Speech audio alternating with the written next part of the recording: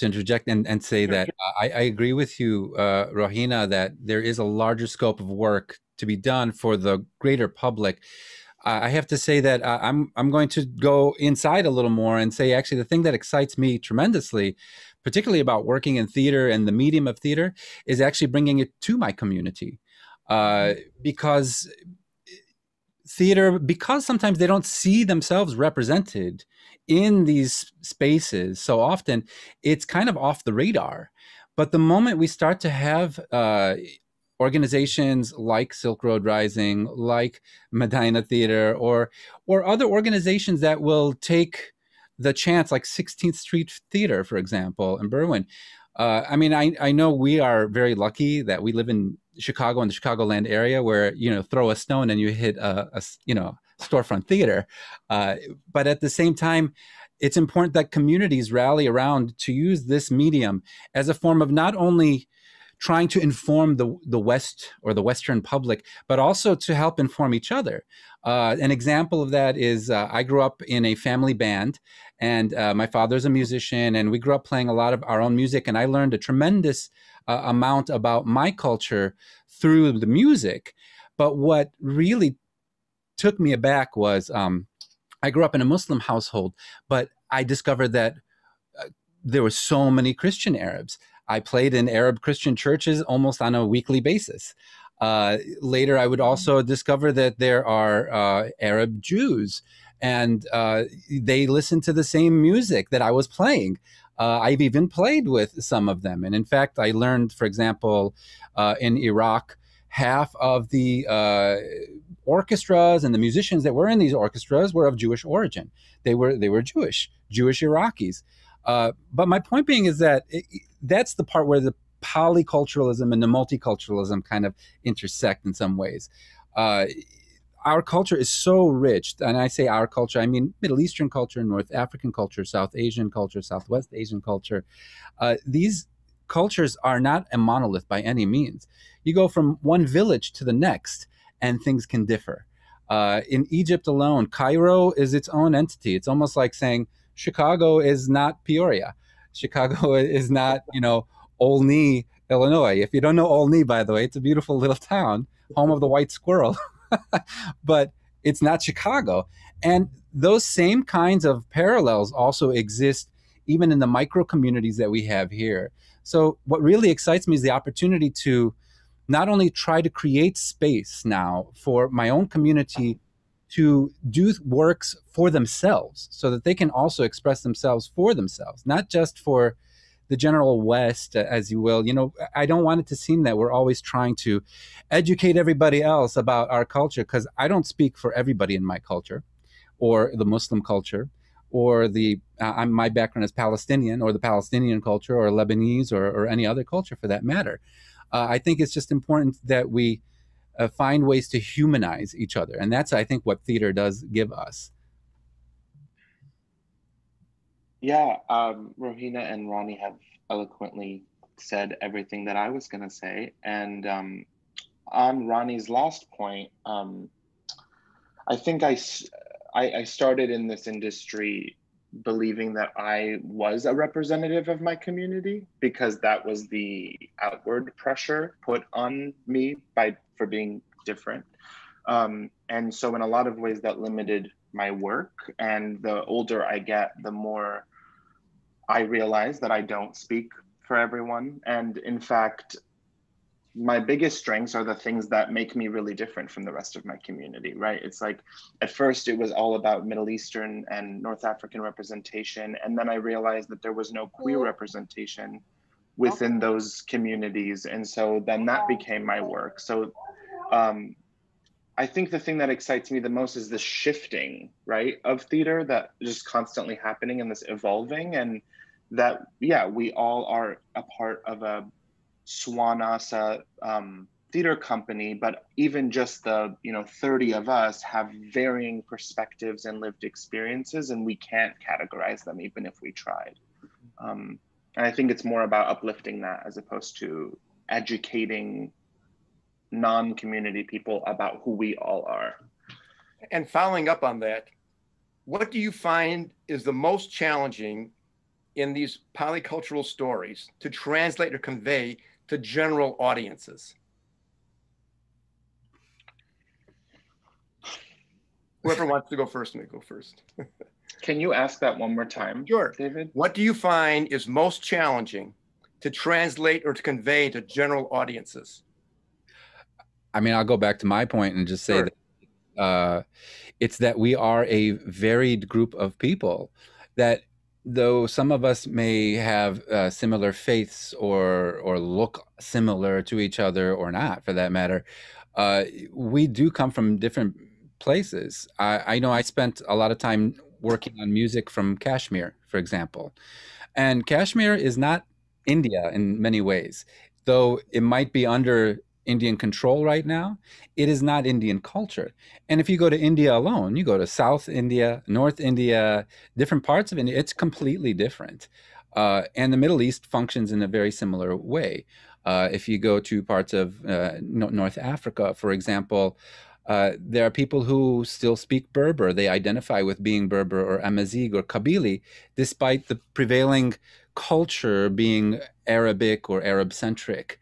And though we share these regions, the diversity and the history that exists in each of them, all of it merits so much representation. And I understand that there are all these differences, but could each of you pick a specific example of an issue or a story in some of these that audience members might not understand when they're watching a particular production because they can't relate to it? I haven't had that problem as a playwright because I feel like, yes, you might be seeing a religion that's not the same as yours. You might be seeing an ethnicity that's different from yours, but the humanity makes everybody understand what's going on stage. So I've never had that problem with any of my plays where I've ever felt like the audience just doesn't get these people. It's never been my experience as a playwright where I felt like the audience does not understand what is going on here. I don't know, Martin, I don't know. What would you say?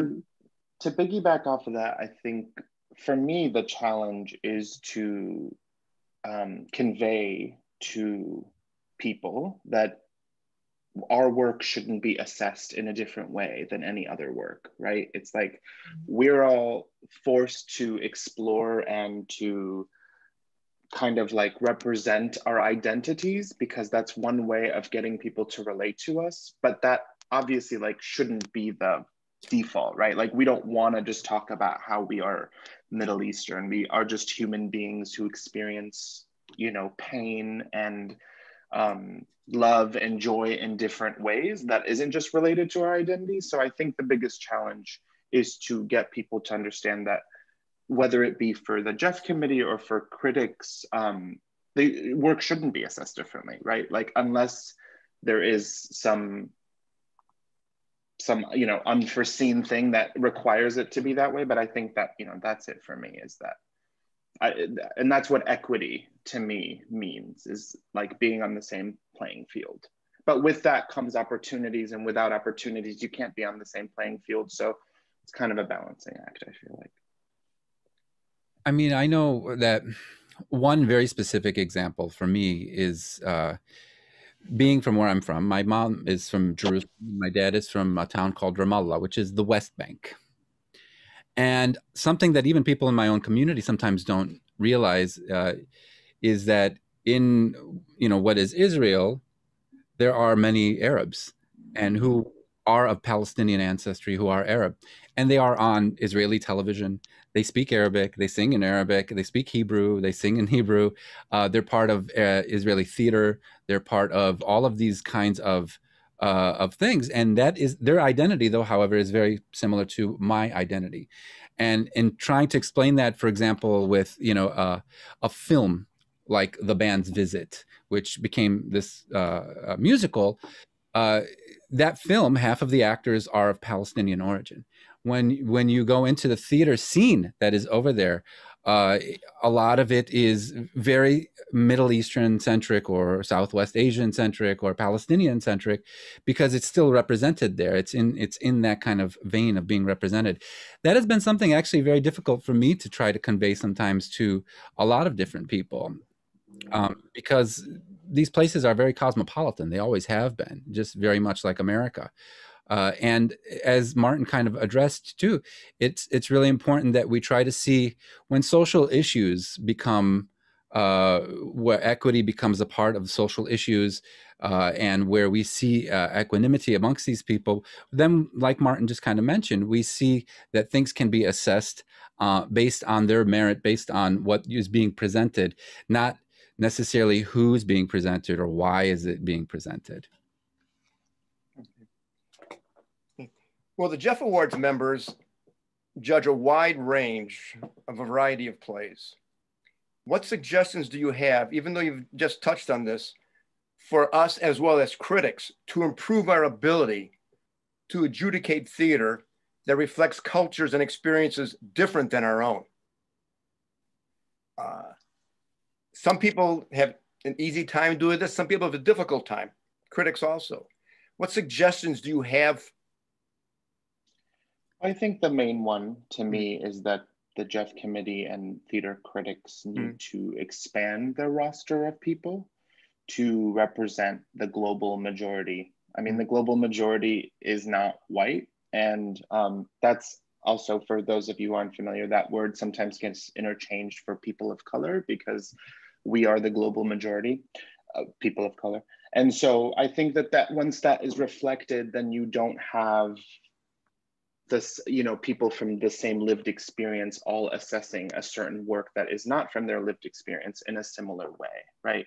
So that you don't, and I also believe that, like, to decide the merit of something based on your ability to relate is again subjective, because, like, for me, so I've seen many plays of and stories that are not my lived experience that I was very moved by, and that I learned something new, and that I left, taking that knowledge with me and then researching it and learning about a community of people that I didn't know about. And just because I wasn't represented or the story wasn't about me and my experience doesn't mean that I couldn't relate to it.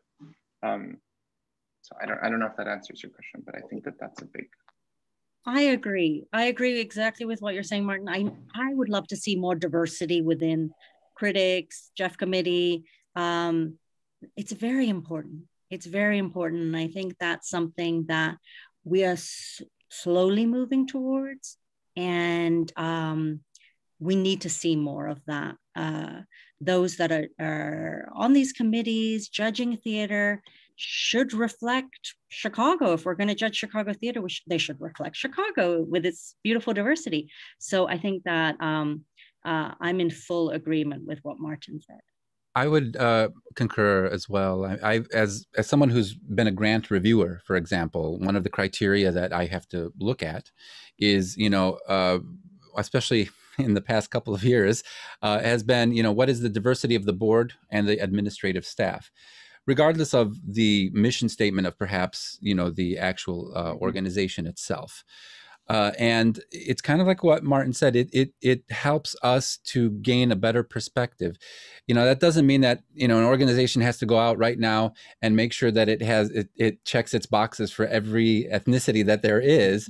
I mean, there is obviously something that's very important to look at when it comes to adjudication of theater and all of the categories that we have. But widening that pool more and bringing on people that become more representative of the population that we are judging in some ways is a very, very important. So I think it really does need to start on the board level, and it needs to start at an administrative staff level as well. Speaking of diversity, what are you finding is the makeup of your audiences? Is it a wide range? Is it polycultural? Is it white? Is it Muslim? What do you see as your audience base in many of your productions? Well, I had said first that the thing that really excited me about when I was starting my career and getting these plays up was the fact that we got a chance to educate folks who might not know the Muslim community.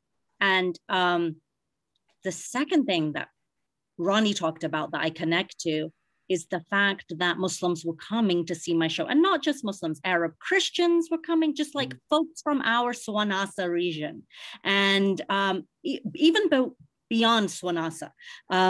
But definitely the Muslim community in Chicago, I can say, are not big theater goers, but they were when my plays would go up. And that would be great for my producers who'd be like, wow, this is a box office hit. And so producers are happy. I'm happy because my community showed us up. And that's really important, because a lot of times they came to see my work with their fists up, ready to argue with me. My first play is called Unveiled, and a lot of Muslim women came ready to fight with me, thinking that it's called Unveiled. So in other words, it's a play about take off your veil and be free. So they came in edgy, angry, thinking it's going to be something, and then watching it and realizing it was something completely different than what they thought. And same thing even with Yasmina's necklace. A lot of folks came up to me and said, I came here really nervous, feeling uncomfortable, because I'm so used to going out to see work about our community and being disappointed because it's stereotypical, racist, offensive. And even with my work, they thought it's going to be the same thing. And they come in nervous, ready to argue in the post-show discussion, and then discover that it's not what they thought. So I think that's been something that's been really important, is the fact that, first of all, it's just hard to get our work up. Most artistic directors, year after year after year, are looking to, when they have their season selections and those slots to fill, want to fill it with a variety of plays by white men to discuss different variations of white people problem. And there'll always be that one play that might be African-American, maybe it's Asian. And those playwrights of color often feel like the token, and nobody wants to feel like a token.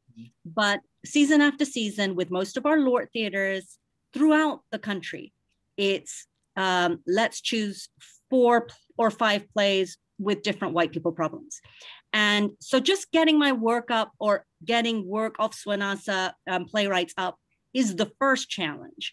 And one thing like that I had to do for the last 10 years when I was trying so hard to get these plays up was to say to those in that position of power, you're going to bring a whole new audience. And I was always right, because the shows would sell out. In fact, I can't tell you how many times.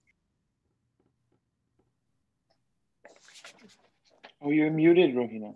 Yeah. Sorry, hear me now? Yeah.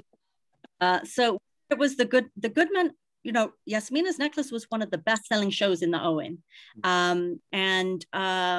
In New Jersey, one of my plays went up at premiere stages, and the artistic director told me, Rohina, your play broke box office records. Why? Because my community showed up, and they showed up in huge numbers. So that's been really exciting. Yes, our community shows up. They want to see themselves reflected on stage.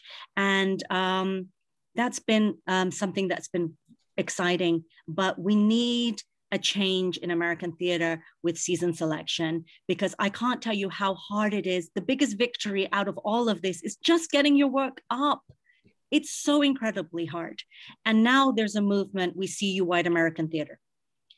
Thank God for that movement, where Lord theaters are now embarrassed for their year after year after year of white male playwrights, different variations of white people problem. They had to be embarrassed by this collection of artists of color who have said enough. We need to see season selections that represent our country. And thank God for those movements.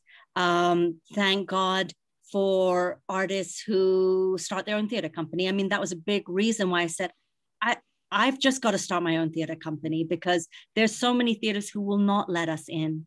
They will never let us in. We'll get to we'll get to that later, but yes, the Muslim community for sure shows up. Well, thank you. Now I have some specific questions for the artists. And Martin, I'm going to start with you. Your play, Leolina, was given a stage reading at the Goodman Theater. It will be presented in June at the Criminal Queerness Festival. This festival presents plays by LGBTQ artists from countries that criminalize queer and trans people. How is the LGBTQ community addressed by theater artists in these countries? Yeah, so I had a hard time answering this question until I realized that I can't speak for all of these countries, obviously. I think that that's actually even a part of, so recently I had a conversation with the National Queer Theater, who's doing a reading of my play this summer, and they have been a predominantly white institution, and they do this festival where they pick plays from playwrights who are from countries that criminalize queerness. And so obviously that looks very different in every country. Right. There's this misconception, I think, in the world of, in our world, that the Swana region is extremely homophobic, and where queer people can't live there, and so they must come to America to survive and to be free, and that's not everyone's experience, right? Like, I immigrated here with my family as a young kid, and so then my life shaped out to be the way it is. But there are giant queer communities all over the Middle East. There are people that exist and have been thriving, and so it was kind of so I don't think I can give an answer that is for every country that criminalizes queerness. That also, there's varying degrees. Like, some countries are actually like lawfully illegal, and then some countries it's like frowned upon, and in some other places it exists, but it's kind of a don't ask, don't tell situation. So I think it just depends on the community and the country that we're speaking of. And in this specific festival, we have like Iraq, there's a playwright from Lebanon, and there's a playwright from Mexico. So it's, I think the conversation is different for each playwright and their play. Okay. Ronnie, your solo play, Ziryab, the Songbird of Andalusia, traces 9th century Islam, Spain to present day. It weaves the past with the present, part biography, part autobiography. How has growing up as a Palestinian American on Chicago's South Side influenced this work, as well as your artistry in general? Wow. Well, I'll start by saying that, I'm first generation Palestinian American, and I was very fortunate that my dad was able to impart upon us, our culture upon us, through music, through the lens of music.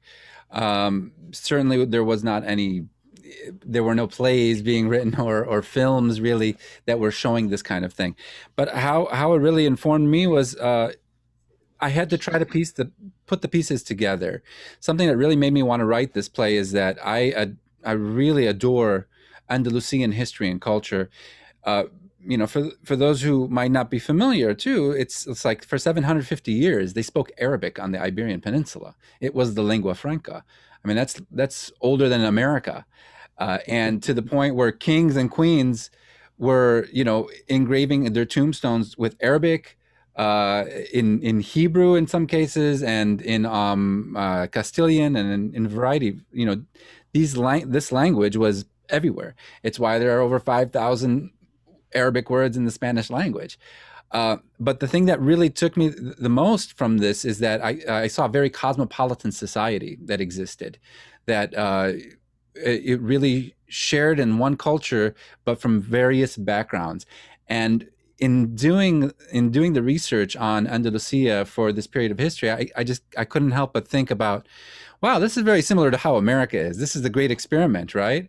And indeed, our new world that we know today really has a lot to do with what happened on the Iberian Peninsula up until 1492. Just saying that year alone, all of a sudden, the conquest around the world gives us this new world that we're in. But it's very, very tied to North Africa, to Southwest Asia, to the entire region. And when I presented it, because initially I wrote this story about Ziryab. The framing device was basically this gentleman whose name is Ziryab. He's a 9th century musician in Iraq, in Baghdad, during the Abbasid Caliphate of Islam. And he played an instrument that I play called al-oud, which is the predecessor to the lute, and eventually the great-great-grandfather of the guitar. Already another connection to the Western world in many ways. So he takes this instrument all the way to Spain, and it becomes this big thing. And that was my framing device. So when I first wrote it, it was actually at the Oregon Shakespeare Festival. They wanted something for their green show, and I said, I've always wanted to write this story. And then I was approached by Jamil Khoury at Silk Road Rising. He said, "What are you working on?" I said, "I'm doing this." And I presented it thinking that it'll be done. He's like, "Okay, it's great, but can you put a little bit of yourself in it?" And I thought, myself? All right, I guess so. And I was trying to find, well, what is that common thread that I can put myself into this? And it was indeed my Americanness and being American, that cosmopolitan, polycultural outlook. But then I thought, well, what of my history can I also put into this as well? And all I remembered was my grandmother. I interviewed my grandmother, who, born and raised, lived in Jerusalem up until 48, after the war. And then she had to flee to go to Ramallah. But she would tell me stories about growing up in Jerusalem, about the cosmopolitan air that was there. And, our neighbors in the buildings that we owned there, right across the hall was a rabbi whose children called my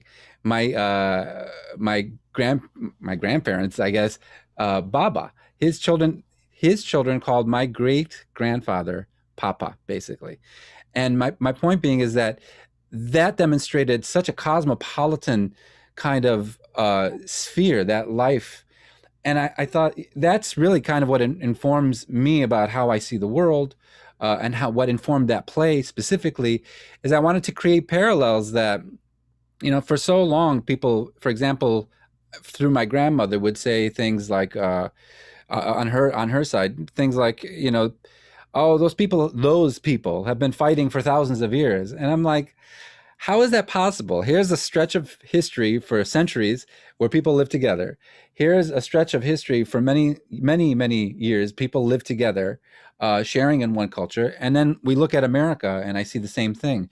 And those were the kind of values I wanted to kind of convey, to omit this otherness, omit this kind of, I wanted to tell the omitted history of these peoples, and this particular history of when we shared together. Thank you. Rohina, regarding your play Mecca Tales, could you please discuss some of the religious traditions that would help audiences have a deeper appreciation and understanding of these women's journey, especially as we see the play again? Well, I think my mother went on the Hajj pilgrimage. Something happened to her, and she just kept going year after year and after year. She did 5 in a row, and people don't do that normally. Mm-hmm. They do one, and it's hard, and they come back and say, "I'm glad I got it done," And my mom just kept going and going and going, and she'd come back every year with so many stories, and I just thought it was so interesting. And so when I wrote it, it was really fun to me because I thought, this is so great. An audience is going to go to Mecca through my play, and they are going to see these women on pilgrimage, and they are going to see like spirituality and faith, and they're going to see parts of Islam that they normally never see that are beautiful, and all because of the whole stereotype stuff. But more than that, they're going to see people be petty and talking about, I want a refund, and I paid for the gold package, and I paid for the platinum package, and where's my air-conditioned tent? I want a refund. You guys have cheated me. You chiseled me. And like my mom would tell me all these stories, and I found them so funny and so human. And I think that was the biggest thing for me. Wasn't so much the ritual of the Hajj, but just the humanness of the women that I felt like was the most interesting thing for audiences, to demystify the Muslim woman in her veil and just see them as regular folk. Can you discuss the importance of the Hajj? it's one of the 5 pillars. So it's a big deal. And it's something that if you can afford to go, you have to go. So it's only obligatory if you have the wealth and the health to do so. If you can't afford to go, it's not obligatory on you. But if you can afford it, you have to go at once in your lifetime. And a lot of people wait till they're older just because it's such a time where you're in the desert and you have time to reflect on your life. So sometimes, you can go when you're young, but your life is just beginning, and it's like more meaningful when you're older and you have things to look back on and reflect on. And it's such an incredible experience. I've been there myself. And another thing which I tried to show through the play was the diversity of the participants who go, and you really see that diversity. You'll see, delegations from Japan and from Russia, and just everywhere on the globe, you will see a delegation of folk. And that kind of diversity is really powerful and beautiful. And it's just, it's something that the places in my play are only Muslims are allowed in those religious sites. And so what was cool about the play was that I was able to take everybody, even folks who are not Muslim, to the Hajj through theater, through storytelling. And yes, it's metaphor, but it was really exciting. And there was this one moment where the women, they cut their hair at the end of the Hajj and they bury their hair. And it represented burying the old you, because you're going to come home sort of reborn, and you're going to be a new person and a better person. Is that traditional, or is that just part of your story? That actually is traditional. Okay. So I was really interested in the idea of burying the old you. And so I found a way to incorporate that into the storyline of the play.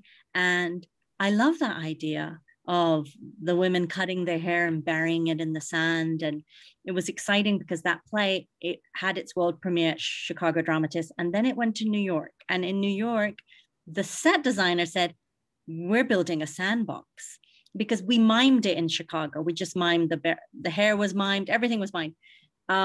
But in New York and New Jersey, the set designer brought in a sandbox. There was real sand on stage, and it was so cool to see that moment. And what was the coolest thing for me was how it resonated with people of all faiths or no faith. And they were really emotional, and people were in tears. And it was nice because I got emails about that. And one email in particular was somebody who was previously incarcerated, and the whole play, especially that moment at the end, resonated in such a profound way to that one particular person. And it just meant a lot to me. So it was an incredible experience. And I'm so grateful to Chicago Dramatists for producing it and letting me tell that story in Chicago. And it was just a big blessing. And somebody sent me a quick question on the chat. Do only women go to the Hajj? Oh, no. Yeah. Everybody goes. Everybody goes. Back to Martin. I remember seeing the play Human Terrain, staged by Broken Nose in 2016. The play examines an anthropologist's efforts to interpret and de-escalate tensions between Iraqi locals and the US combat troops. One critic praises its, quote, juicy moral conundrums. What should I know better to understand stories in plays such as this about what's going on there?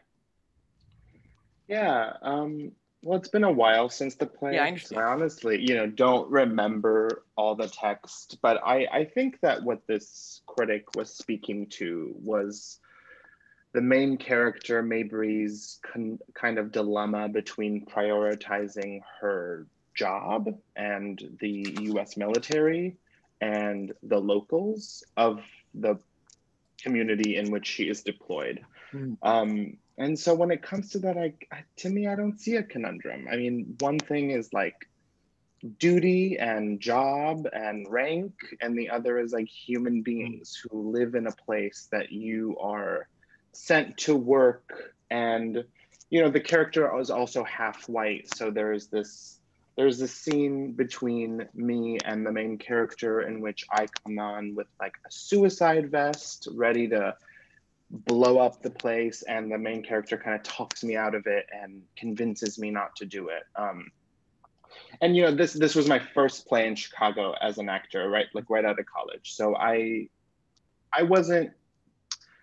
didn't have the knowledge and the information that I do now. And so while the actual production was really fun to work with because of Broken Nose Theater and Jennifer, the writer herself, but you know, I think about that play a lot, and I've even talked to some people from Broken Nose, and I think about whether that play was, you know, the right time to be showing that at the time. You know, I think to have a young, you know, Middle Eastern actor, and I was, you know, I'm pretty sure I was the only Middle Eastern person in the show, and you know, as being portrayed as this terrorist, and I, you know, there are some things that are based in truth, and I understand that, and there's a story, you know, every story needs to be told if that writer thinks it needs to be told, but I wonder if that was the right story to be showcasing, and if those stories are the ones that we should be showcasing. Obviously, I mean, I won't bring up names, but there, you know, there are other writers in our community that kind of go for this naturalistic, realistic kind of like what's on the news stories and characters. And I understand that there is like truth to that, but I also want to challenge those people and say, what are we saying by making those the only depictions that we see, right? Like if Swana Theater was just very varied and kind of, you know, was abundant, then that would be a different story. But I think when there are so few of our plays being done, it really matters what we choose to be done. So that was a really long answer to your question. I'd like to follow up. You said that you know more now than you did then. If you don't mind my asking, can you give me an example of what you know now that you? Oh yeah, well I turn those roles down now. I don't do them. I don't like, my resume is not worth me depicting myself and my community in that way. I mean, obviously, like, I'm not saying that that's what every single Swanasa person should do. That's what I do. But at this point in my career, I have enough, I think enough theater companies and people trust me to know that, like, if I reject something, it's not because I'm, you know, don't want to work or something. But yeah, I have firm beliefs now that I didn't used to before, that I am not hesitant to express, I guess, just to get work. I have a follow-up question for everyone. As you know, Martin was in the play Human Terrain. One review states, quote, "The delicacy, strength, and understanding that Silva gives to Adalia will open your eyes to what it means to be a Muslim woman." What does it mean to be a Muslim in 2021? Well, I'll let the Muslim people answer that. Absolutely. I mean, you know, that for me, it's like I can throw the same question and say, what does it mean to be a Christian? Okay. What does it mean to be a Jew? Or a Buddhist or a Hindu, for that matter? And part of the reason I say that is because there are several sects of Islam. Mm-hmm. There are many different approaches to Islam: Sufi Islam, Shiite Islam, Sunni Islam, Alawi Islam, Ismaili, Ahmadi. And I know that the same exists in Judaism because I've studied a lot of it. You know, we have everything from Kabbalah to Sephardic to Ashkenazi to Mizrahi and then the same thing in Christianity. I never even knew that we had so many sects of Christianity just in the Middle East alone. But that blew my mind. Like, wait, when do you celebrate Christmas? But to get back to that, I mean, what does it mean to be Muslim? And it depends, because what's happened since 9/11 especially is that anybody who had a Muslim background, just like anybody who might have had a Christian background, you might not necessarily be the most practicing person, but all of a sudden now we are thrust into this spotlight to have to either represent everybody or make sure that, you know, the moment something happened overseas, they come to me, what do you think? What happened? I was like, I don't know what happened. I mean, I'll follow it, but it's much deeper than just that. Uh, what does it mean to me personally today? If I just answered from a personal level, Yes. is to dig deeper in understanding my faith and all of the aspects of that faith that I grew up in. And I've become a lot more aware also to what is orthodoxy into this faith and what this faith was on a historic level. So even if I wanted to call myself, and I don't, but even if I wanted to call myself a non-Muslim, I can't help but say that all of Islam informed my entire background, my entire culture, my entire language, everything that I do, for me personally, at least. Anyone else? For me, what does it mean to be a Muslim in 2021? Well, I can only speak for myself because we are so, like Ronnie said, such a diverse community to be Muslim. I mean, so much diversity. There are folks who would say, I'm culturally Muslim. There are folks who would say, I'm practicing. And some people who say, I'm not practicing. I mean, it's just so much diversity. But I can speak for myself as a Muslim woman. I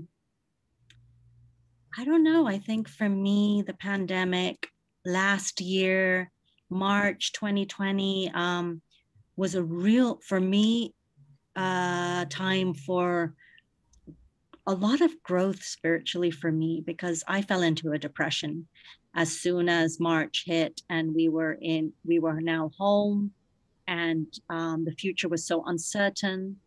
I felt very blue. I didn't feel like myself at all. I remember not being able to write, and I'd open the documents. I had play commissions. People were waiting for drafts, and I couldn't write. And all my travel was canceled. I had a lot of upcoming travel, gigs canceled, worry about how am I going to pay bills. And yet, the thing that got me through that depression really was long walks and listening to lectures about Sufism, which is a part of Islam, and it deals with real spiritual stuff, very deep, profound things. And I listened to a whole series about a scholar. His name was Ibn Ata'Allah, from Egypt, and he has these things called aphorisms, which are little short sentences, little wisdoms. And his aphorisms are so profound. That helped me get through my depression. That helped me grow so much spiritually, because even though all those aphorisms were written 700 years ago, they resonated with right now. And I think I grew a lot in my understanding of Islam. And I changed a lot. I changed a lot in my way of thinking. And I think that one of the Muslim scholars who's a mentor to me, kept saying, there will be a silver lining. And I was feeling so depressed when he was saying that. I kept thinking, what silver lining? And with time, I saw that silver lining, and I grew tremendously in my own faith. So I don't know if I've answered your question, but. Can you remember one of those aphorisms, or I don't want to put you on the spot? There was one that really resonated. Bury yourself in the land of obscurity, for that which is not properly buried will not bear fruit. And I don't know why it resonated so deeply. Maybe because we were now all at home and had to do a lot of self-reflection, and felt in a way like a seed that was buried, because before I was out there in public and working and productions and this city and that city. And now I was just home, and it was just me, my husband, and the kids. And thinking about maybe the fact that I'm at home is a sort of burying of myself. And because I'm buried, I'm going to grow. And I felt like I have grown tremendously from this whole quarantine, home, COVID. I have personally grown tremendously, to the point that now, a year later, I'm not depressed. I'm starting a theater company, and that's amazing. Why don't you tell us now about, I have some more questions, but let's talk about that theater company now. Okay. Well, I talked about this a little bit before, but it's frustrating, honestly, for me as an artist when I was really trying to get theaters to let me in and really realizing they're not going to let me in. And, I hate to say it that way, but I have to be frank. Most of these Lord theaters are run by white men or white women who want to do white people problems, and they want to do about 5 or 6 plays that represent that. Things are changing. Theaters are embarrassed because of We See You White theater, white American theater, and that has embarrassed theaters so that now finally they may be doing a Muslim play. Finally, did you have to be embarrassed to finally do it? I guess so. But more than that, what I realized is I can't wait for people who don't want to champion my community's playwrights. Like, I can't tell you, forget me. I got to a point where I realized I've got to help other playwrights who are amazing from my community and deserve productions. I'm going to try to help them. I'm going to have meetings. I'm going to talk to theaters. And you really realize the gatekeepers are not letting you in. They're not championing our Swanasa community's playwrights. And it was something inside me that said, enough is enough. All these big theaters, at some point, all these big theaters were small, tiny storefronts, just like Medina Theater Collective is right now. And they grew with time. And so we need to just go back to the basics. What I realized was we don't need to wait for other people to give us permission to celebrate our playwrights and tell our stories. We are going to do it ourselves. We're going to get the work up. We're going to work as a team. I'm going to work with my community. And our community will be our audience, and others will follow, but we're going to make art for our community, and they will show up and they will support us. And just a whole bunch of epiphanies and realizations that we need to do this. Another thing, I want to celebrate Middle Eastern or Southwest Asian playwrights. I want to celebrate North African playwrights, South Asian playwrights. And I knew that when it comes to certain plays, they get silenced. And I'll be very honest with you, I have had 20 theaters collaborate with me, but I'm Pakistani. My mom was born in India. I'm Muslim. But as a Pakistani South Asian, I don't get silenced. I can't say the same thing for Palestinian playwrights. And this is something that I'm not just making up for the fun of it. You can do your homework. You can do your research. I can send you an article written on this. The productions that have been canceled because the playwright is Palestinian, productions that have been pulled from seasons, productions in not just United States, but even England, United Kingdom, this has been happening.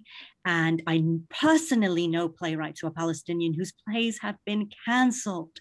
And what was their crime? Because they're Palestinian and they don't want that narrative to be told. People in power might be the board members, putting pressure on artistic directors. But I'm so outraged by this, because what I hope everyone understands is that I don't believe anybody should be silenced. There might be a play by an Israeli playwright. I would not want that play canceled. It's the same thing. So why should Palestinian playwrights be canceled and silenced? So one of the aspects of Medina Theater Collective that I'm passionate about, especially because I just got back, February 2020, I was in Palestine and I saw with my own eyes. And once you see, you can't unsee. And so my theater also has a commitment to present plays by Palestinian playwrights. And I'm excited to share with you, David, that in June, end of June, a Palestinian playwright born and raised in Gaza, Ahmed Massoud, is flying to Chicago. And we are presenting his one-woman play called The Shroud Maker. We're going to be doing 2 performances, one with International Voices Project and one with the South Asian Institute. and he's flying to be a part of it. And he's going to be here for a week. People can meet him. I'm going to set up dinners so that other theater artists can meet him. And I'm so excited about it. And when I read this play, The Shroud Maker, I was just blown away by how beautiful it is. And my thing is, like, nobody should be silenced. I would never silence anybody. Even if I disagree with their point of view, I would never silence them. So that's one thing. My theater company is going to celebrate Swanasa playwrights. And I have a commitment to Palestinian playwrights. And I also have a commitment to plays that deal with human rights violations. I want to commission a play about the Uyghur genocide. Ronnie and I are figuring out a way to write a play about Kashmir, because what's happening in Kashmir, people need to know. So there's another aspect of human rights violations that I want our theater company to bring awareness through storytelling in theater. Here's a question that somebody sent on the chat, and it's for all three of you regarding the company. Do you feel an obligation to portray your community in a positive light, given how rarely it is seen on stage at all? Ronnie or Martin, do you want to comment on that? I mean, I would say I want to present them in a human light, with their flaws, with their kindness. You know, I don't want to pander to this thing like I need to be an apologist every time somebody decides to go do something crazy that represents the 0.1% of the billion, people on this planet. One thing that really excites me about this is something that I kind of fell into either as a playwright or as an actor, and that is to try to tell the omitted stories. I taught for a very long time down in Inglewood at the Lindblom Math and Science Academy as a part of the Arabic language initiative that they have down there. And I wanted to do the same thing, not just with my people, if you will, in quotations, my people, but rather the African-American students, which were the predominant demographic at the school, who had no idea about things like minstrelsy. I mean, to give you an example, we were doing a whole unit on that because it was with a choir class, and we were talking about the Fisk Jubilee Singers. And this is not far off. This is just kind of to put things into comparison. The choir director that I was working with went upstairs, came back down. He said, "You'll never believe what I found." It was a yearbook from 1950. He opens up the yearbook, and there, right above in the library where these students were seated, right above there was a whole group of people in blackface. Now, to think that these students are sitting in the same institution and had no idea that that was a thing, that even minstrelsy was a thing, I felt incumbent upon myself to try to resurrect this omitted history to pass it on to them. And the same way I did with them is the same way I'd like to do it even with my own culture and my own people, if you will, is to find space, agency to let these stories be told. Yeah, that Ronnie just really spoke to what I was going to say. I completely agree. And I think that I'm at a point, kind of along the same vein, I'm at a point where I want to challenge my community, right? Like I have no interest in like superiority and trying to assume this, like, we are amazing and we're only great and we only have things to celebrate, right? Like we're flawed, we have problems. And I want to challenge my community with my work, but I want to do it in a way where I'm not afraid that a non-Swana person is going to see that and then be like, oh, see, I was right. That everyone is homophobic, so there's that like balancing, that line and being able to do the work that we really want to do, but we can't really do that right now with the current state of theater because, like Rohina said, it's leading to violence and hate crimes. And yeah, so a little mix of what Rohina and Ronnie were. Somebody asked me to ask you a question. If you would take a role in a play like Disgraced, you know that? you don't have to answer that if you don't want. I'm wondering who asked and why. Okay, no problem. I'll tell you what. I'm going to just step in and say one thing real quick. Sure. I admire Rohina because she did something that challenged her own community. And I was actually doing the author of Disgraced. I was sound designing one of his other plays once at a play at VG, Victory Gardens. Yeah. And I remember, Rohina, you came and you saw that, and you just felt like there needs to be some kind of counter narrative to this. And you did. You stepped up and you challenged that. And I found a lot of admiration for that, because here we were, somebody was latching on to something that Martin was talking about before, the news stories. There's space for that. Yes, there is. I will say that. Whether I view it through informed eyes of saying that this person is just perpetuating the stereotype, believe me, I've seen it in my own communities and everything. But to create a level playing field, to have the opportunity for somebody, for example, like Rohina, to step in and say, can I do a play that counters this narrative right now? That to me is far more exciting than trying to just combat it. You know what? I'd rather put up. Right. Well said. One final question. We've talked about some specifics of theater. Now I have a general question, and it's one that we as Jeff Committee members often wrestle with, and it's this.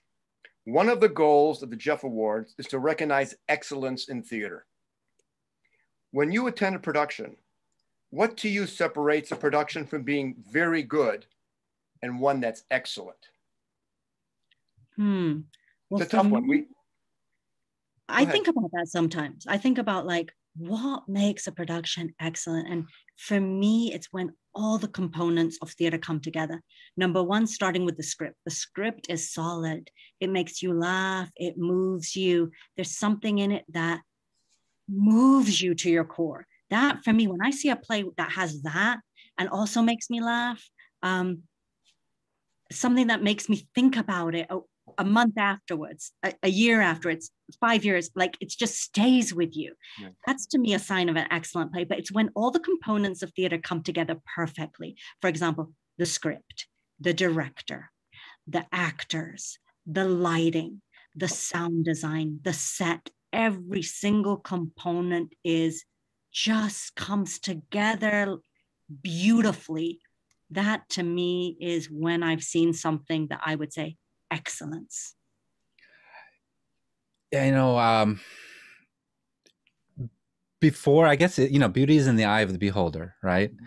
I think it wasn't until I actually saw Anna Devere Smith at Arena Stage in Washington, D.C., that I realized one person can capture the attention of so many people and deliver something that's the most important thing to deliver, and that is a story.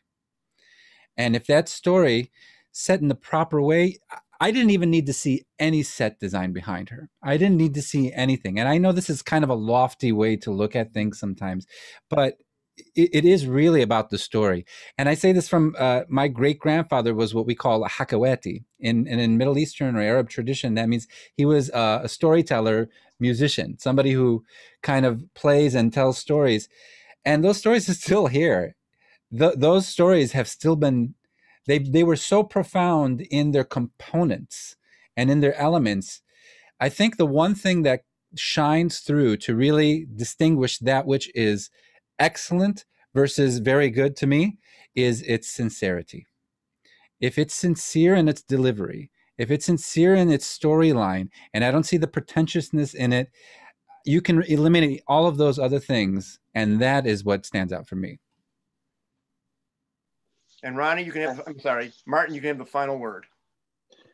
Yeah, kind of combining what Rohina and Ronnie said, generally just goes back to if I learn something new and if I'm moved. Like, I think at its simplest way to describe it, like, and moved doesn't only mean to tears, right? Like, I could be moved to inspiration or to be motivated, but if I walk away feeling like I have a new perspective to draw on or to look into further, and I was moved because I felt like what Ronnie said, it was genuine, and then ultimately, like, I'm gonna like that work, most likely.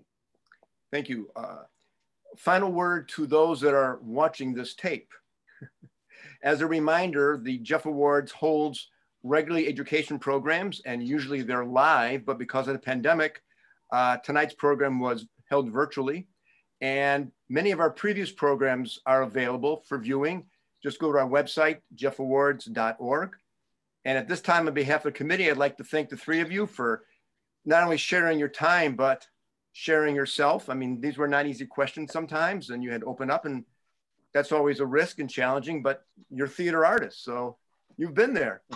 So again, thank you very much, and we appreciate it, and all the best. And Rohina and Ronnie and Martin, you will keep us posted on this June production. Excellent, excellent. Very good. Thank you so much, David. Thank you to everybody. Thank you, David. Our pleasure. For having us. Thank you, everyone. Good night. Night. Bye-bye.